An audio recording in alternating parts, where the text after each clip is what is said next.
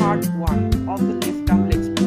Now what we have to do while doing the left arm leg spin is basically we have to see the seam position of the delivery, and this is the seam of the delivery. Now we have to grip the delivery in the left hand like this. You can put the gap between these two fingers and the thumb will be there.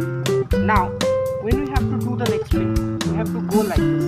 When the hand will come rotated, it will going to do like this way, and when the ball will be pitching on the pitch, the ball will move away from the right-handed batsman, and thus it will create